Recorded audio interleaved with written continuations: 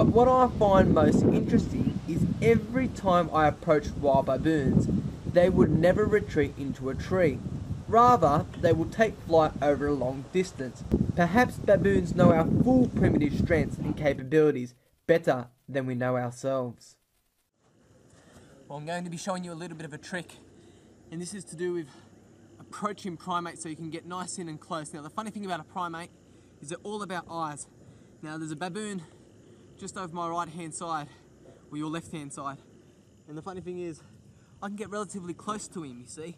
As long as I keep my head forwards and my direction and my eyesight forwards, I don't see him as much as a predator or as a threat to this animal. So I can actually keep moving in on distance, getting closer, and he's actually not going to move. He's going to sit there. He's probably just playing around with the dirt, looking for insects, looking for roots, and he hasn't yet seen me as a threat. But as soon as I turn around, it's a different story. As soon as he sees my eyes, watch.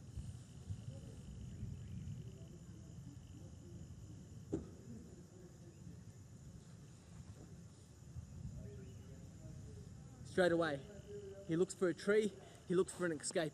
But if I keep my head forwards, I'm no problem to him. As soon as I look at this animal, he starts getting nervous. Any sort of predator that makes eye contact with an animal like this, he starts getting nervous. Once again, I can move backwards. He's going to keep looking up into the trees. I can move backwards again. He's fine, he's not moving. But as soon as I turn around, bang, make eyesight, boom, he wants to move away. As soon as he sees my eyes, bang, alert, boom, tree, I'm going away. Bruh, look at this dude. Wait till you see the... No, no, no, no.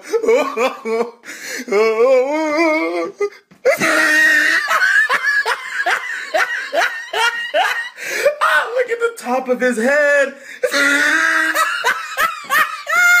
Look at his lips. What are those?